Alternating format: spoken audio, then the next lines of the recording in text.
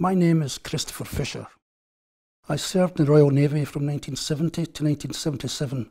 After leaving the Royal Navy, I worked in the Scottish Prison Service and latterly at the MOD Police, at which time I developed what is an undiagnosed neurological problem, and the knees, feet, etc. have fused, and disarm has obviously withdrawn into my chest. I approached Poppyscotland, and within 2 weeks we had a new van sitting in the driveway.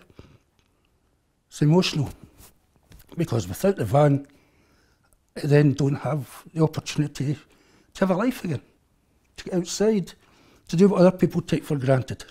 In the services, where you find yourself in any given situation, you've always got a radio, you can always call for backup. Pick up the phone, contact Poppyscotland, and they will be there to help you. They are your backup.